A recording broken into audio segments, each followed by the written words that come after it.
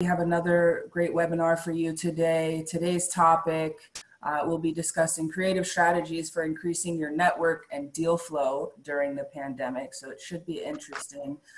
Looking forward to getting to that conversation. But before we do, we have a few housekeeping matters that we want to go through.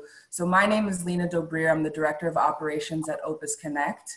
We are a lower middle and middle market M&A focused organization. We are membership based. Our members include private equity firms, investment bankers, lenders, independent sponsors, etc. We have chapters in Los Angeles, Chicago, and New York, where typically we'd be holding in-person monthly seminars. And in addition to those seminars, we do deal sourcing events, again, typically all around the country, 15, 16 different markets, also in Canada. So if you're interested in learning a little bit more about Opus Connect, feel free to reach out to my colleague, Jacob Zeffrin. His contact information is there at the bottom of the slide, and he'd be happy to answer any questions that you have. A quick note on Q&A. Our panelists today will be taking live questions. So as they come to mind, feel free to type them in that box at the bottom of your screen there that's labeled Q&A. Our moderator we'll be filtering through those, and we'll try to get to as many as possible. So again, please submit those as they come to mind, and we'll take them live. These events, of course, would not be possible without the support of our sponsors. So we definitely want to give each of them a few minutes to introduce themselves and their firms. If they are not in the room, I will briefly introduce them and then move on. But I do see Jim here with Avant Advisory, so I definitely want to give him an opportunity to say a few words. Jim, please introduce yourself and your firm. Okay, thank you, Lena. I wasn't expecting that, but it's good. It's all good. Happy to do it. Yes, we're an M&A focused firm. In fact, we've been doing in the last 3 or 4 years about 25 to 30 M&A related transactions, all parts from front-end due diligence all the way through post-merger acquisition disputes, investigations and working capital true-ups, and even some litigation and arbitrations that follow on some of those that were not successful. But now we're doing, really doing a lot more in the distressed, and even have a 365, Section 360 transaction that's pending. We do forensics, fraud, and corporate investigations. So anything M&A related, and a lot of related allied type financial advisory and consulting services. Thank you. Jim Davidson with Avant Advisory Group. Thank you very much, Jim. I don't believe we have anybody from GemCap in the room. Also, if I happen to pass you by, feel free to raise your hand. There's a box at the bottom if you're a sponsor, and I'll get to you. But GemCap Solutions, asset-based lender, they've been a long-time supporter of Opus Connect, so I definitely want to acknowledge them. We'll move on to the next sponsor here, which is Lawrence Financial. I don't believe Hayes or Larry are in the room today, but want to give them some acknowledgement. Their contact information is below if you're interested or want to learn more. Sapient Investigations, David Kogan is not in the room. Again, want to acknowledge them. Please reach out if you have any questions. We'll move on to USI, Josh Goldberg, who again, I don't believe is in the room. I think everybody's very busy this morning, which is great. So USI Insurance, LA chapter sponsor, please reach out to them. Next is 4 Degrees. And Abalorde is not on the phone. One of our newer sponsors, interesting firm, so definitely reach out to them if you want to learn more. Focus Search Partners, Steve Finder, are you here? I think this is the first time Steve is not in the room. Steve Finder, Focus Search Partners. And last but not least, Resourcive, Nick Creasy, I see you. Please introduce yourself and your firm. I think it's Cressy. I apologize. Yeah, thank you. That's nice. Nick Cressy, Managing Director at Resourcive. Thanks for having me.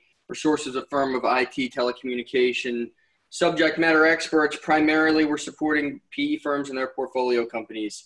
Right now, the focuses are cost containment strategies, application performance, scalability, M&A navigation, integration, and obviously work from home with a focus on security and efficiency. So We do a no-cost obligation audit and analysis, basically turn around a rapid diagnostic check with industry and market benchmarking, and look for ways to save portfolio companies money at no out-of-pocket cost.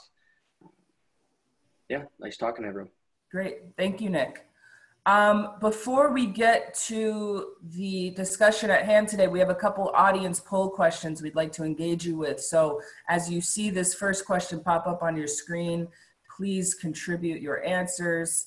How did you hear about today's event? Did you hear about it through us, a speaker, a sponsor, a LinkedIn? We just want to get an idea of how people are getting to our webinars. So appreciate your feedback there. We'll give it another 5 seconds or so, and then we'll move on.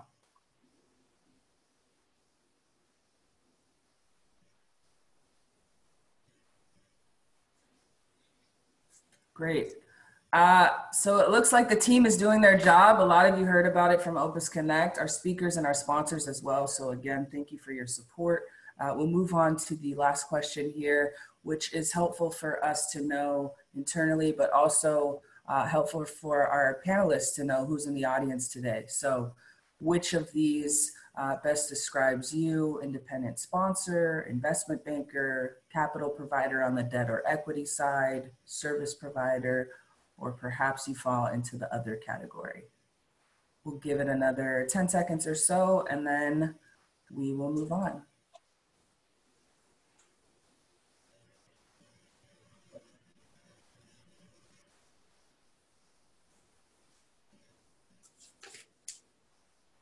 Great.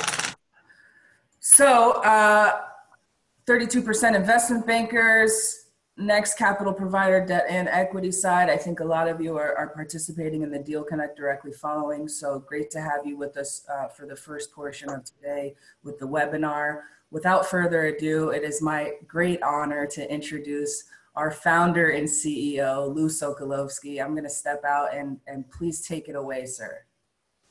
Thank you, Lena. Hi, I'm Lou Sokolovskiy. I am with Opus Connect. Most of you interact with my colleagues.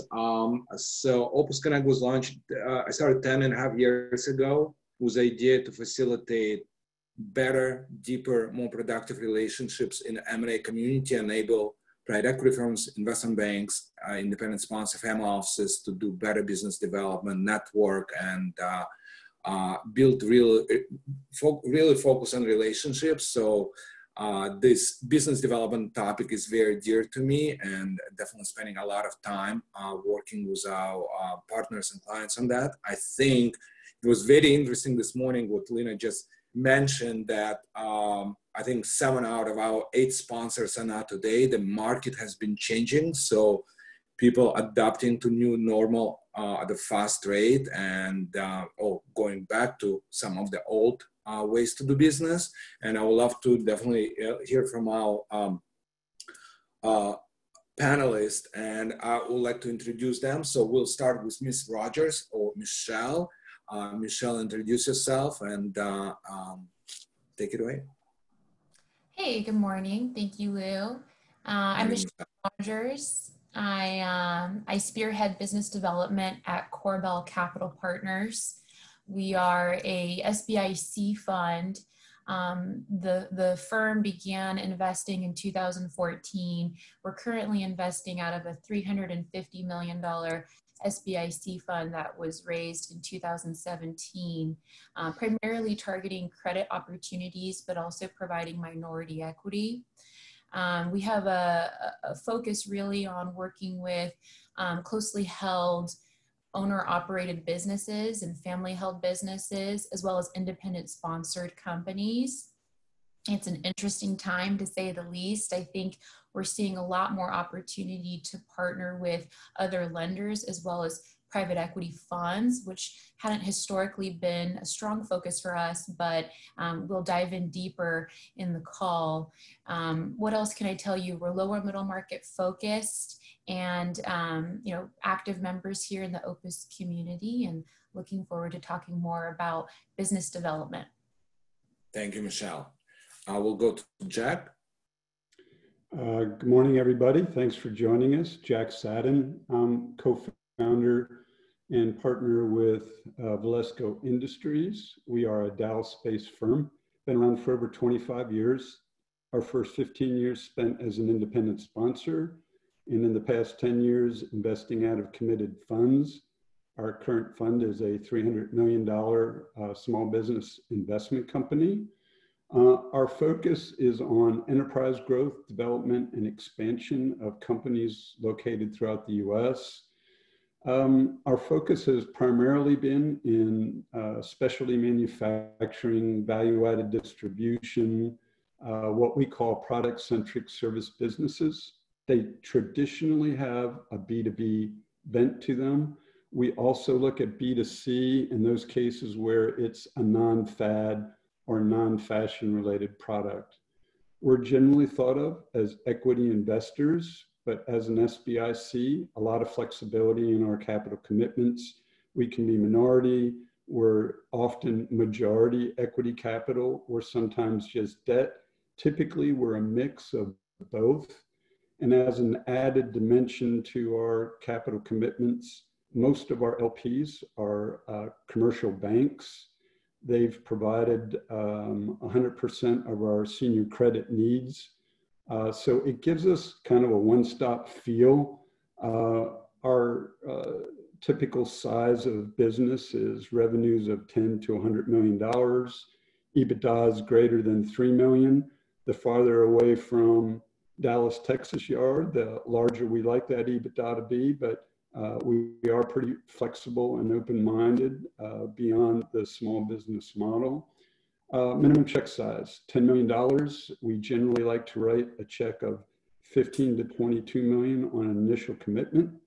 And as far as things that we're typically going to steer away from, financial services, energy, E&P, commodity turnarounds, and overly storied deals are things that we shun. But aside from that, we have a very open and flexible approach to our partnership with our company and management teams. Thank you, Jack. Appreciate it. Britt. Hello. My name is Britt Terrell, Backbone Capital, based in Los Angeles. Let's see, I've known Lou for the 10 years. So this is the first time Lou's stepped in front of the camera as the moderator. So Lou, thanks for leading That's my debut, event today. Thank you for being my guinea pigs. Right. Backbone is a capital raising advisor, raising senior debt, junior debt, minority structured equity. On occasion, we're raising control equity, lower middle market.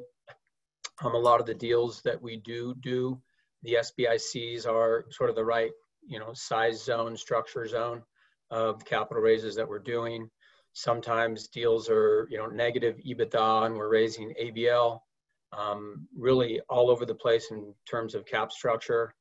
We don't drive sell side mandates, but on occasion we are arranging control equity. So doing deals all over the nation. Probably 80% of what we do is acquisition financing. So again, 80% that, and then the other 20%, some type of restructuring of existing balance sheet, financing direct companies, direct. So happy to help out. Thank you, Britt. Last but not least, Tom.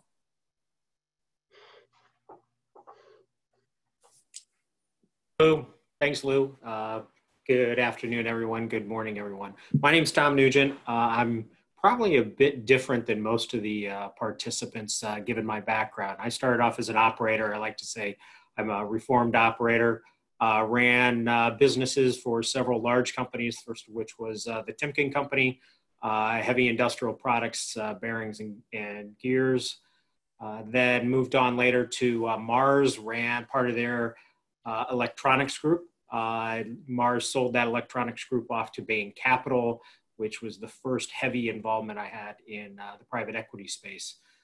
After leaving that investment, when it was sold back in 2014, I moved into the role of an independent sponsor. That's where I got to know Lou a bit. We got on famously, and we share the same haircut. And Lou had introduced me to a number of individuals, from investment bankers to others in the investment world. Currently, about 2 years ago, I began working with Fingston Partners in a consulting capacity.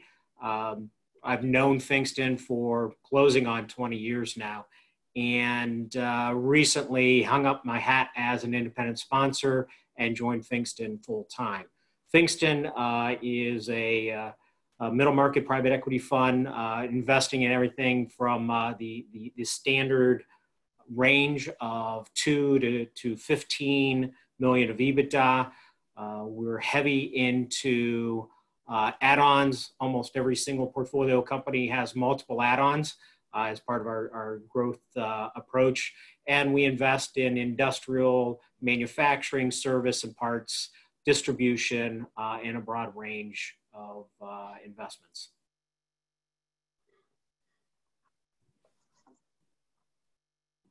Thank you, Tom. Appreciate it. Thank you, everyone. So we're gonna go following way. I want to give everyone starting point. We'll go around the group and give everyone a background on your business development efforts before COVID to have a point of reference. And we'll spend on that 10 minutes, maybe, 2 minutes each person. What we did before, it worked great, this is how we did it. And then we'll go after COVID. What we adopted from those strategies and what we're doing new and what we like and what we don't like about the new environment, because we definitely, I don't think anyone had a contingency plan for something like that. We had contingency plan for recessions, for hurricanes, for a number of different issues, but I doubt it. I don't know anyone that had a contingency plan for something of that scale. So obviously it was a big surprise, and we getting a lot of interesting feedback from our members about how they reacted, and it has changed a lot in the last 2 months. But we'll start. Tom, we'll start with you. We'll go backwards. We'll start with you. So tell us more about your efforts up to COVID, and then we'll go around talk about post-COVID. COVID. Yeah, I think the prior and after COVID, there's the processes are similar, but the balance is very different. So some very, very standard processes, the first of which is we employ industry initiatives. We have very specific industries that we find interesting for various reasons: market growth, where the industry we believe is headed, technology protection, IP. And we're continuing to follow, processes like industry initiatives. We do direct reach out to executives. This is probably something that, as we are engaged right now, we're doing more of. We're seeing more executives coming direct to us, executives with ideas. And since we have less time on airplanes, we're spending more time reaching out to executives, perhaps also within these industry initiatives. More engagement with investment bankers. I think, that continues. But one of the things I've taken on being being the new guy at Fingston is bringing in my investment banking relationships that I've had. For example, out in LA, Jane's Capital did not have a regular relationship with Fingston, and brought them in, and number of different investment bankers were creating new relationships. Probably we've always used buy-side firms, especially in add-on acquisitions. Still heavy engagement with buy-side firms going forward. And I think one of the things we continue to talk about and we are engaging and spending more time on is attempting to find carve-outs. So carve-outs with large multinational organizations where they're finding something doesn't fit, and perhaps they're in need of cash in the short term. Thank you, Tom. You managed to cover almost both questions very well. Sorry about that. No, it's even better. You did it so concisely. I appreciate it.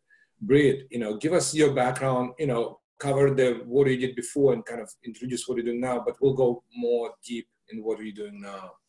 Will do. So Backbone is a small shop, right? So historically, it's been primarily myself. I use my own contacts. I've had Microsoft Outlook. My background via old Foothill days Gore's Group, etc., have contacts in that area. I focus a lot on independent sponsors and smaller buyout groups. So I continue to network those areas. Obviously, Southern California is my hub, but try to be as national as one person can be. Certainly participate in organizations such as Opus and others, participate in conferences and one-on-one, deal connect sessions. But it's a one-man hustle, frankly. So what's happened in the COVID world, and maybe it's a little bit, fortuitous in timing, but I brought on a new principal onto my firm at the beginning of the year. So that's been very helpful. Someone, smart, young, experienced, very good.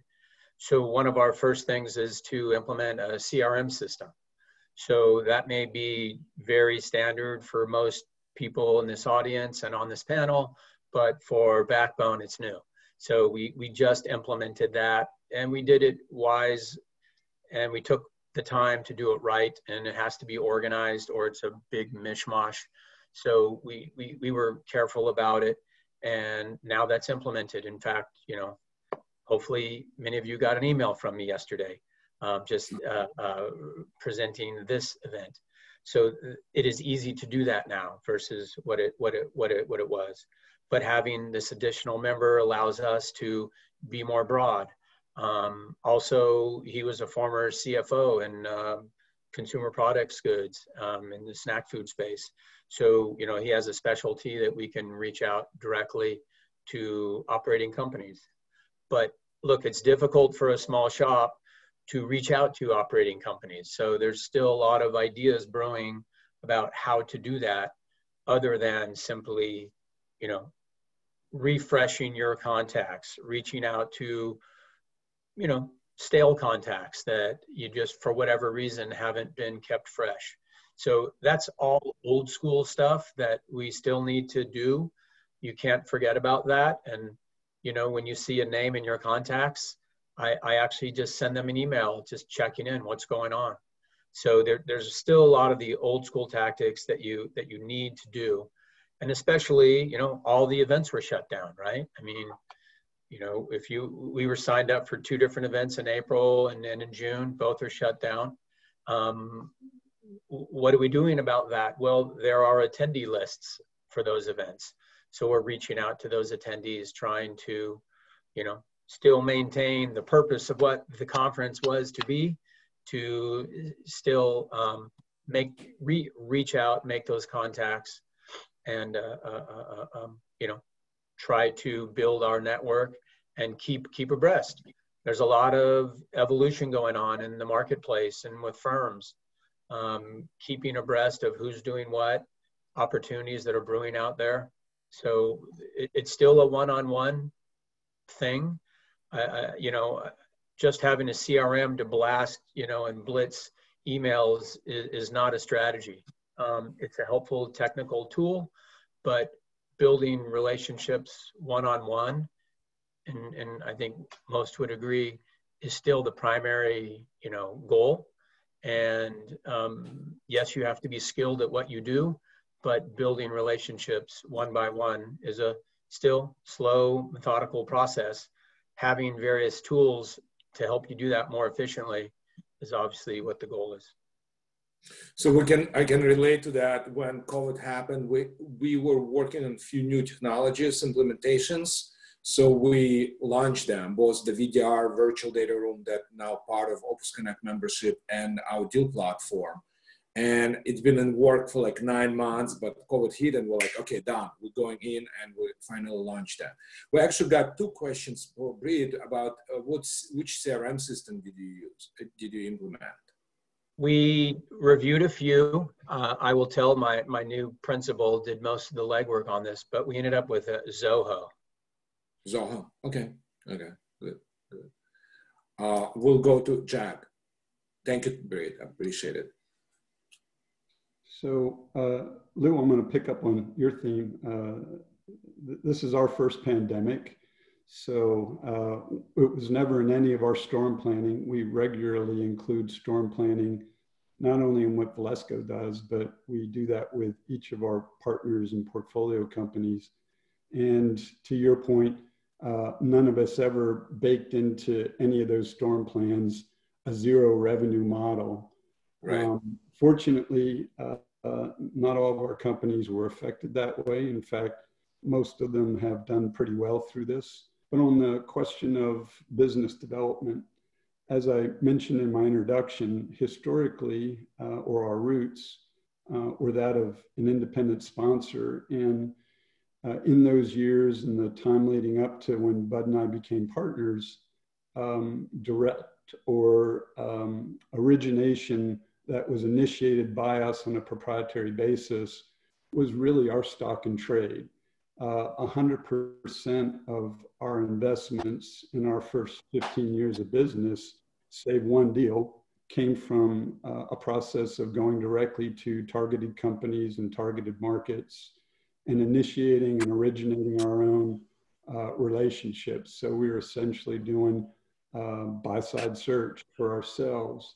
And so I would tell you that as we look back historically and moved into the more recent years, why 85% of our deal flow at the top of the funnel has come from the investment banking and referral communities. When you looked at what we were closing, 40% of our closes still emphasized direct origination, and another 27% come from our relationships with independent sponsors. We really value that community and think that that partnership works to our advantage and strength, and our background as independent sponsors plays well to our partnership with them. And then I also mentioned bank LPs is a big part of our partnership circle. They represent nearly 10% of the closes that we've had over the past 10 years. So although numerically the number of opportunities we see comes from indirect sources, when we get to closes, it's still dominated by our direct activities. So where we are today, I would say that we haven't changed as much as we've maybe just revisited or reemphasized the direct community. We think that in the current market, the auction process is not going to go away. In fact, many of our friends in the investment banking community continue to report that they're getting closes done. We're really excited and encouraged by that. And we're seeing that deals are still being brought to market. But there is a shift. Companies that were in auction have been taken off market, a few things coming through. So we think that we're going to have a disruption in buyouts, but we think that there is an increase in opportunities to support companies in other ways. Minority equity, debt for shoring up balance sheets, good companies in challenged balance sheets because of the current circumstances, as well as I think that the current circumstance in many cases brings privately held entrepreneur companies to conclude different things. And when they come to market, they may not be looking for the full sale of their business, but having an appetite to take on a partner, try out new things. And so flexible capital structures, a big focus on performance and enterprise enhancement. And those are really more about emphasis or a change of emphasis than what I'd call a wholesale change in strategy for us. You beautifully addressed another question that I had to follow up, and I'll ask everyone, how did you change your product mix, service mix to address new needs, and you address the minority equity.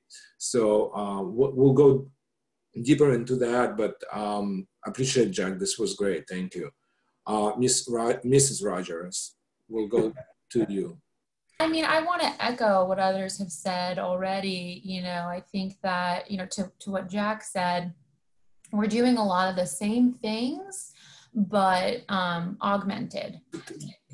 Give us more color on what strategies was Sure. really like your core. Yeah. And yeah. So I'd say pre-COVID, a lot of what we were doing is, similar to what other folks do. But I think CoreBell does have a few niches where we're a little bit differentiated. A lot of our deal flow comes from investment bankers and independent sponsors. So we've spent a lot of effort marketing to those groups with outbound calling, a rhythm. We have a list of contacts in our CRM that we're proactively calling on a 60, 90-day schedule to make sure that we are staying top of mind. That's very important in business development. It's just, folks have a deal that fits your strategy, maybe once or twice a year at most. And so they need to remember, what your appetite is. That's very important. A lot of our deal flow has actually come in from proprietary networks and personal referrals to my partners. My colleague Jeff has been in the private equity sector for 20 years. He was at Ares, he was at Gores. He actually sees a lot of local deal flow, and we've had success there in closing deals. We also would attend the financial conferences and industry conferences. So going to, an Opus Connect event, an ACG event. We actually attend quite a few industry conferences, though CoreBell is a generalist. We're more, I think, driven by deal dynamics more so than anything. And we're very much, opportunistic, and we'll look at just about any industry. There's really only a couple of industries that are a no-go for an SBIC fund, but for the most part, we're trying to solve for yes, and we'll look at anything from healthcare to business services to aerospace and defense is actually a sector we've had quite a bit of success in, and what I describe as mature technologies. And healthcare, actually, we have 3 investments in healthcare, and those are areas where we've seen some good flow. We actually have outside operating advisors that help us to diligence opportunities. We have one operating advisor, David Grooms, who has served as a CEO and is currently serving as a CEO at one of our portfolio companies. So a little bit more, I'd say, ability to roll up our sleeves and get involved with our borrowers than other lending SBIC funds or lending focused SBIC funds, but that is not a requirement of our loan. It's more of a value-added partnership. We have also spent time doing marketing trips to cities. So we've identified specific cities where we have a network and we've seen good flow from, and also cities that we want to build a larger network and see more flow from. So we'll visit, tier 1 cities twice, 3 times a year. We'll visit tier 2 cities, once or twice a year. And we are constantly, revolving that. This is all pre-COVID. So it'll be interesting to see how this morphs post-COVID.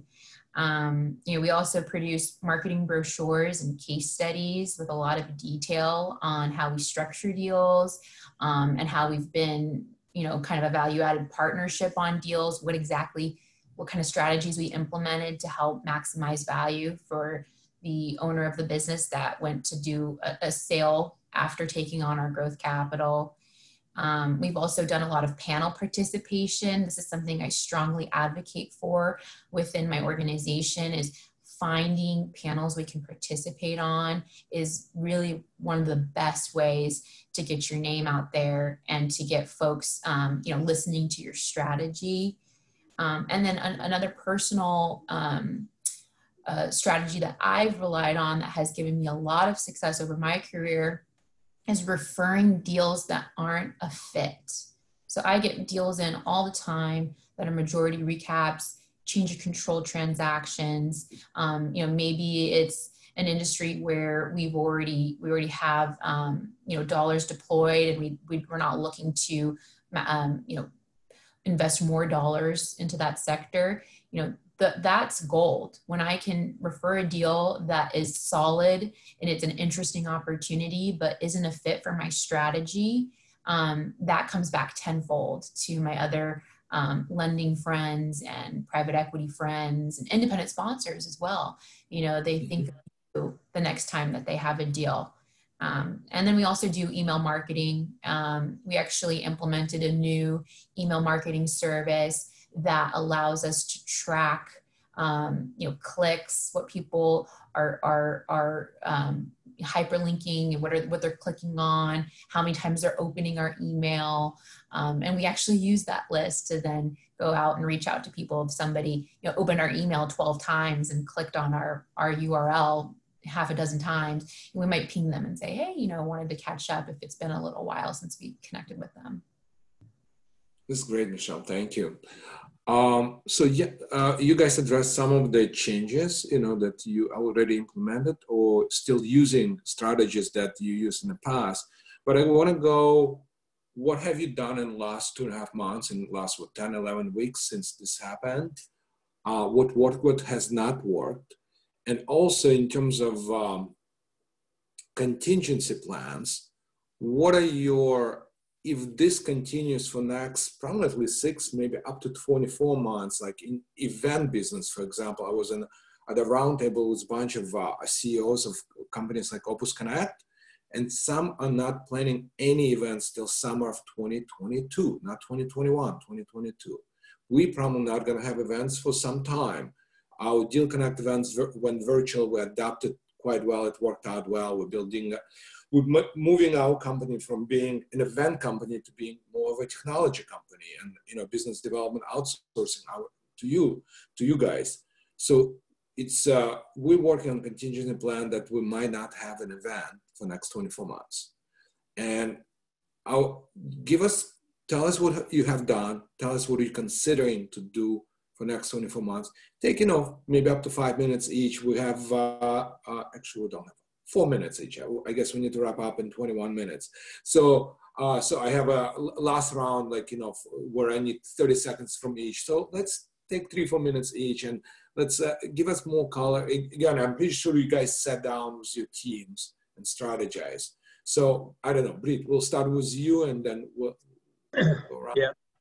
So a few things. One is the restructuring world is an area that I play in. Not everybody does, but that's an area that I need to be, continuously active in. So we are reaching out to restructuring firms. Now, many restructuring firms will do both the operational restructuring as well as the balance sheet restructuring. So if they do all that in one shop, then okay. But for those groups that are strictly operating oriented, we're trying to plug into them to let them know that, hey, we can be that balance sheet restructuring component while you are the operating restructuring element. So as much it's a new opportunity that COVID brought to you. I mean, that's a growing market. I would say that it enhanced it. I have always tried to do that. And maybe not as deep and don't penetrate as much as I should be. But again, now there's a broader team here at Backbone, and now there's just much more of a restructuring environment versus the last 6 years, right? So back in 2009, I was at Gores, right? I started Backbone in 2011. So there's always restructuring of some nature going on somewhere. So yes, it's been a important part of Backbone strategy, but obviously right now is the first significant moment over the last few months. So now admittedly, the restructuring folks are very busy right now. So they sort of have less time for chit chat, but as far as, I can add real value to their team to help out in a situation. So I am doing that. Continuous reach out obviously is important. But you said, what if this goes, continues longer and longer? So think of things like in September, there's the Los Angeles ACG. There's usually the big event in LA for the M&A. You do big event during that time as well. Yeah, Opus is right there. We do event around that time. Yeah, a lot of people do that. So what's happening with that? That's 2,000 people. A fourth of them from Southern Cal, the other 3/4 flying in from all over the place. Everybody's got meetings going on. Well, I don't know if that's happening or not right now. And everybody's, making contingency plans. So does that become virtual in a similar way that something like Opus has already perfected, frankly, already? So congrats to you, Lou, on sort of pivoting very swiftly and eloquently, frankly. So will they do the same for that event? I don't know. So here we are in June, that's in September. But we are still planning, what will we be doing, you know, as far as Backbone? We have our big annual event at the same time. So it'll be somewhat smaller and somewhat, you know, we're still working on that. So, but anyways, I mean, there are questions that I don't have the answers to, but obviously we are going to do the same. We believe we're going to still be relevant, that the more challenging situations continue, which is where we tend to specialize the most, we believe we will still be relevant. So we will continue to reach out to as many people as we possibly can. Again, we're a small team. We don't have access to all the tools, but you know, Microsoft Teams, we're screen sharing, you know, Zoom obviously is a tool. So we will just continue to do that. And then I just think of deals that I'm working on right now. I mean, there was 2 deals I had in March. One died a COVID death. The other one, revenues are stable and we're going forward. And we signed a term sheet this week on the deal and we're hoping to close in July and plowing through. I'm out in the market in March and April. And of course, 2/3 of the people are just saying, you know, Britt, what are you doing? We're very busy on managing our portfolio. Britt, I know, you know, you have pretty sizable network nationally and here, and it's something that I want to ask everyone else to maybe address quickly. It's okay to maintain relationship virtually through Zoom. It's harder to build new ones. What's your experience in building brand new relationship, and what's your strategy maybe for next year potentially? A lot of groups that are splinter groups off of bigger funds. So new independent sponsors being created. So I try very hard to stay in touch with them. Probably someone that I knew before, but they're in a new logo right now. So how to reach out. Again, events like today's Opus Connect one-on-one meetings, other conferences that have gone virtual, try to do those one-on-one meetings. It's really, you know, expanding the network by, you know, guerrilla approach every way possible. Appreciate it. Thank you, Britt. Tom, we'll go to you. Great. Yeah, there's you know, quite a laundry list of things and activities that are both at play or could be at play if we need to go deeper. So we talked about distressed deals. Several of you have actually participated in distressed deals. And we expect that some things will emerge and emerge quickly. Where do you find those? Quite frankly, they may come through all the standard sources, but what about auditing firms? We've reached out to several, whether it's Deloitte, KPMG, whomever, that have clients that they know that perhaps financially have not made it through the COVID situation or the current chaos that's going on. Back the executives. So a number of different firms try the back the executive model. We've done it a little bit in the past, but we're finding displaced executives beginning to emerge. So we have executives, usually 1, 2, 3 different resumes that are popping up every week. So what's your idea? I just received this morning a 2-page thesis statement from an executive that says he's got some ideas. He's got companies that he'd like to go after. Talking about carve-outs. So carve-outs from every Fortune 1000 company, or not every, but a lot of Fortune 1000 companies have a department such as a strategy development. I was part of that in my background, and reaching out to them. There's going to be some segment of their business that either no longer fits their strategy or also that they're looking for cash for slower operations. So corporate carve-outs are something that I think could be very interesting. Add-ons.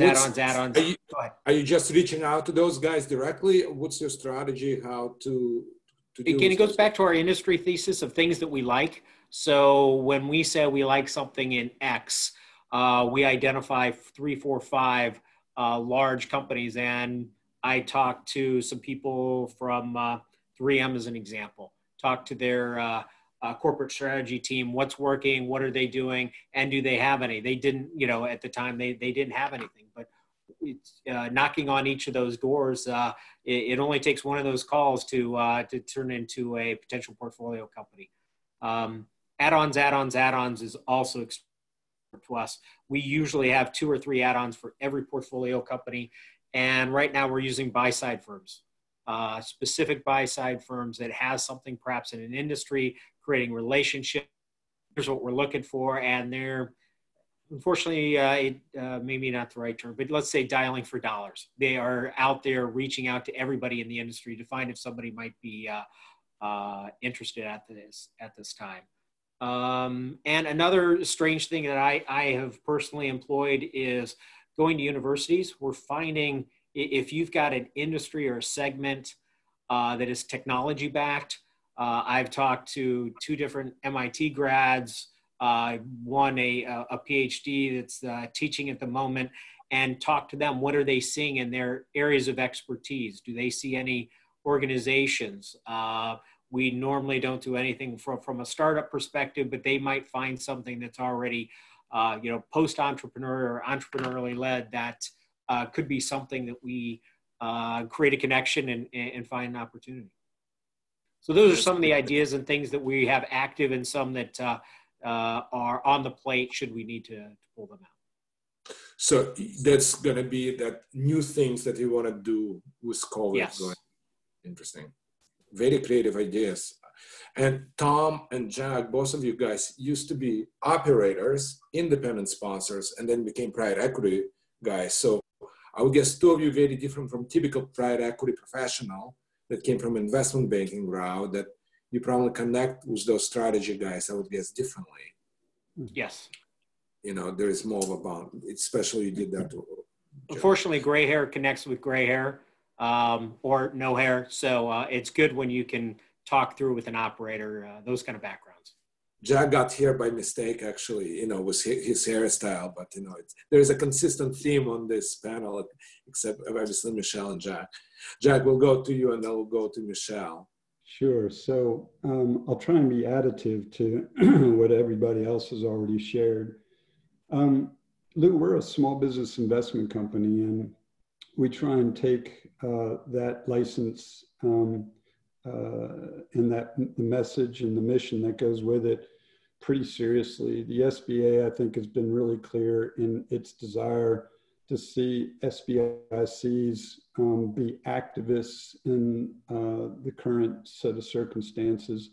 And what that translated to us was, I think everybody's had some great ideas about where you go. And a lot of it, to me, strikes me as a lot of direct activities. And so we're doing those things too. But what we spent a lot of our time thinking about was what's our message and what are we bringing to the game? It's not enough to call up and say, hey, I'm a private equity guy, and don't you want to talk to me? People are going through this the first time. There's a lot of feeling of isolation, of insecurity, a lack of vision. Heck, we don't even know when we're going to get to the other side of this thing. So we felt it would be very important that we thoughtfully message what it is we can do to help and support. A big part of our roots, as you already touched on and Tom discussed it as well, is it's about performance and what can we do to bring gain to a small business, privately held entrepreneur company. Things that we're doing on the technology front. We have been launching, in the process of launching, a series of videos. They're animated videos, and they're intended to speak to the things that a small business entrepreneur-owned company finds important. Everything from legacy to risk management to partnership, to team building, to dominating in your marketplace, to expanding and growing your business, to performance and how to drive results through better performance techniques. And so we think these are all relevant topics, particularly now. The common denominator or the table stakes for us is the money that we bring to the table. So we believe that the real message needs to be, what can I do for you? What can I do to make your life better, different, special by including me in a partnership with you? So we think it's about carrying that message to the market, and the way in which we're doing it, we're hopefully using tools and techniques that will speak to the moment, remotely, using, as I said, videos and e-technologies and social media as the tools to get ourselves introduced. And then, like I said, thoughtfully scripting what it is we can do to help improve a company when we get there. Can you tell more about social media? It's interesting. Not a lot of private equity firms use social media, if you don't mind sharing. I did not know about it. Yeah. In fact, what I'm going to do is, I thought Michelle gave such a nice response to that the other day. I'm not going to steal her thunder because she actually has a better program than I do. But we do use social media. Most of what we do, however, is more targeted and more customized rather than what I'd call blanketing and broadcasting. So I will tell you that we take a very targeted approach, and I think I'll defer to Michelle to maybe talk a little bit about how she's using media to her advantage in the avenue you're talking about. Sure. Thank you, Jan. Yeah, Michelle, you have a unique role. You really, compared to other, like we have a lot of diversity on our panel, your full-time job is business development. You're not doing deals, and the business development is not kind of you're doing on the side. You're really strategic, and you drive force, with your new team. You joined them a year ago. You're really driving the force them to do more things. And I start seeing your guys a lot more out there than I've seen them before. So tell us, what do you have done in the last 10 weeks, and what's your plan going forward? And if you could cover social media as well, would be great. Absolutely. Yeah, no, we weren't prepared for a shutdown, shelter in place across the country. I don't think anybody was. And there's still more to be revealed about how it's going to affect our industry and small businesses and large businesses across the country. My husband has a small business, and I've seen his company be impacted. I don't think there's one company, today that any one of us would be, a fit for that doesn't need some sort of incremental financing. I think I think there's a little bit of a pause going on right now with the PPP program and the Main Street loans, and the stimulus packages that are being revised weekly. I think there's a little bit of a Band-Aid that's been put on a much larger problem. And I think we'll probably be seeing a lot more what we call need to do deals in Q3 and Q4. And I think that's going to be the time where SBIC funds and private credit funds basically are going to have a lot of opportunity to, invest dollars. We've been in a very frothy market for a very long time. It's been very difficult to find good risk-adjusted return opportunities. And you're probably going to see a lot of pullback from the banks and from the BDCs. So, right now we are really leveraging existing relationships. We are becoming a lot more focused and organized. We have a running BD call that I actually would be on right now if I wasn't on this panel, but we're getting together as a firm every... That's a new thing. This is a new thing, yeah. It's basically a 2-hour phone call, every Thursday. We also have our regular investment committee calls throughout the week, but we are getting on a phone call and discussing BD strategy, who's reaching out to who, who has a portfolio that we think could benefit from some additional financing. So, you know, we're being very thoughtful and strategic about who we're reaching out to. We're analyzing others' portfolios and seeing where we may be able to have a competitive edge. We've produced COVID-specific marketing materials that we're sharing with different groups. So like investment banks, independent sponsors, funded sponsors. We have specific COVID-19 marketing materials for them.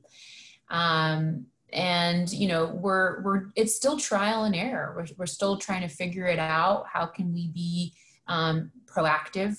You know, I'm still a little stumped on, you know, the whole building new relationships in this environment. I agree, that's very tough. I'm very much a person that needs to put a face to the name in order to remember somebody's name. I'm a very visual person. So that will be challenging, but I think at the end of the day, if there's a good deal that needs to get done, you know, those are the deals that the need to do deals is what's going to be, I think, the types of deals that we're going to be seeing completed in 2020. It's going to be more kind of, you know, restructuring opportunities that are going to be coming through the pipeline. Yes, and for social media, sorry, I almost forgot. Yeah. I do rely on LinkedIn. I'm very much, you know, very proactive with LinkedIn. You're reaching out to folks in a very kind of like tailored way. I think, you know, there's a finite group of people in our industry, and so you do need to be very tailored in your approach when contacting folks. And I think that, you know your audience. You know, for kind of younger deal professionals, I will use LinkedIn to reach out. But if it's, you know, more of a senior level member of the team that I don't think maybe is proactive with LinkedIn, you know, I'll definitely, you know, lob in a phone call or email them directly. Appreciate it, Michelle. Yeah, it's a very common theme. Like people want to shake hands. That's how they used to do things. But if for a year or two we have the restriction on meeting in person one way or another, how do you build those new relationships? That's a big challenge. And I'll tell you from my experience, we have actually managed to build few new partnerships with people we never met in the last 2.5 months. And I think people expectation were like, it is new normal. I don't need to meet you. Sounds right. Let's do it. Let's sign an agreement, and we have done it. Actually, I'm big on LinkedIn as well as Michelle. We started to use a new software to manage our LinkedIn, my LinkedIn, and my colleagues as well. So that can be a very helpful tool. We running out of time. We actually ran out of time. So I'm going to be super quick. One question from the audience. There's a few questions, but one that special private equity guys, it was addressed to them. Hold on, how it was phrased. The new EBITDA-C. What does it mean to you? Then, you know, how do you look at EBITDA-C?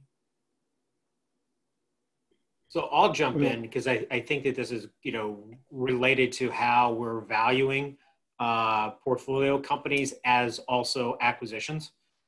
So it is a strange debate and discussion as to how we're going to do that. Looking at things, the deals that are coming in, we know that there is a specific curve and a downplay. In which cases can we ignore that? In which cases do we need to assume that there's a new plateau? And the same goes for our portfolio companies of will they return, and how can we go about using the same kind of analytics to provide a new valuation methodology.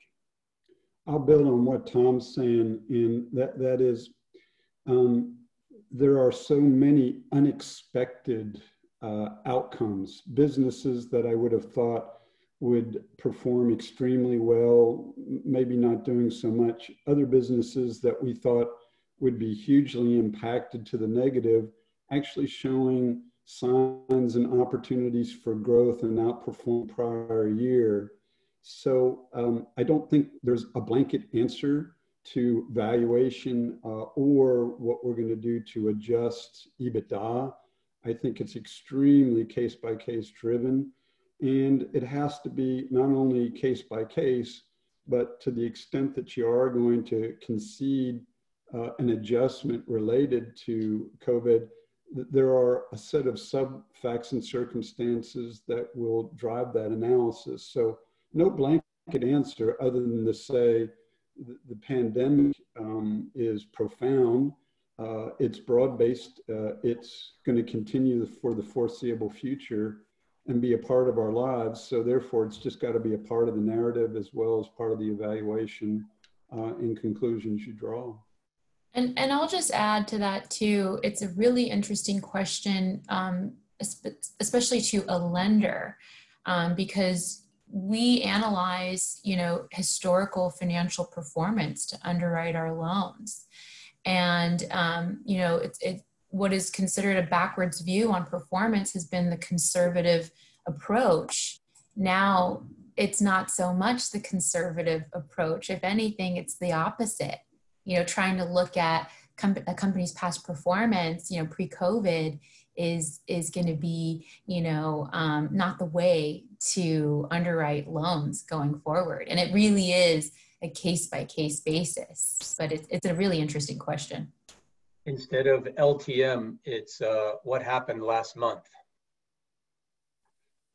That's, yes, different times. It's what, I don't know how many standard deviation away from the mean now. Definitely more than 6. We run out of time, but I have 3 quick questions. So if you can just guys kind of use one word to address them.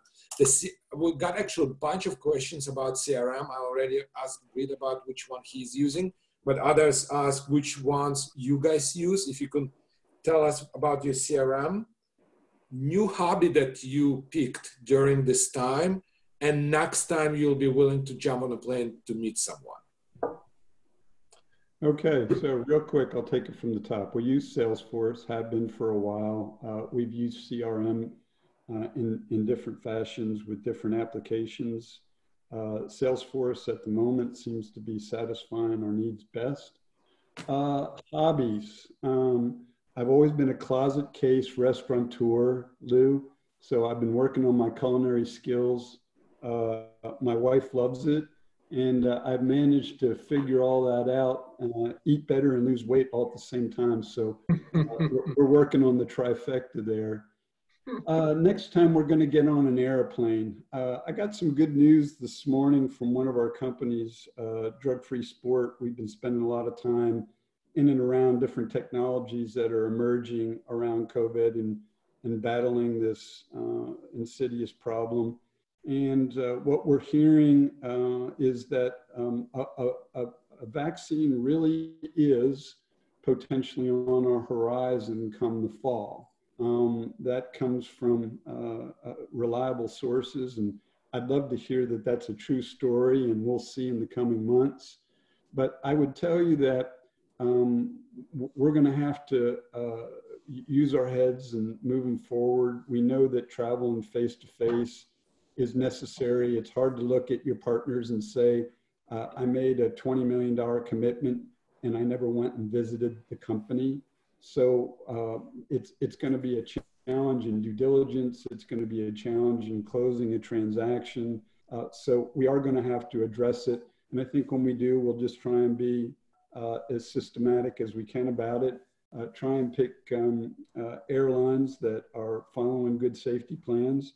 Try and make it as infrequent as possible and be thoughtful about it when we do it. Thank you, John. I'll say that we use Dynamo. Dynamo. If I were to make a recommendation to folks, I think if you have a small team, I would go with DealCloud. And I think if you have a larger team and you have resources to right size your CRM, I would highly recommend Salesforce. It's the best CRM in the market.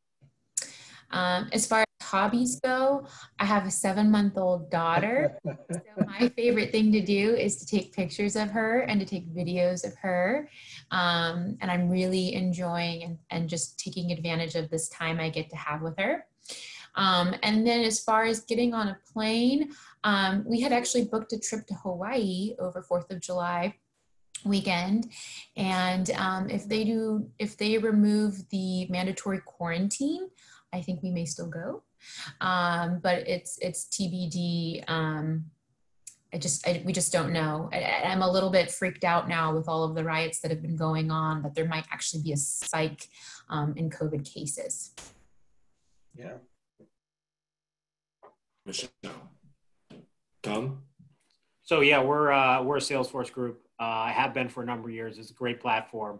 We do see, however, that some of our portfolio companies, the operators, are actually moving off of Salesforce and trying some other things that they're finding very successful. We have not spent any time to go and review that. In terms of the hobby question, we have personally we bought some antique 18th century doors. French doors while we were living in Chicago, and we've been in the garage on the weekends refinishing those, and they're coming along quite nicely, but still have a little ways to go. Next time I'm going to be on a plane, we have a add-on that closes here shortly, and probably before the end of the month, I'll be on a plane to go see the portfolio company. Thank you, Tom. Britt? My hobby is family tree. So I'm going to show you, my grandpa did this, and he passed away in the 70s. And my dad and his brother were not really active on this.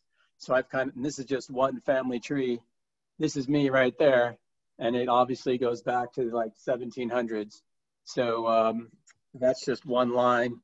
And I'm finding a bunch of old family pictures, and I'm calling aunts and uncles and trying to figure out who's who.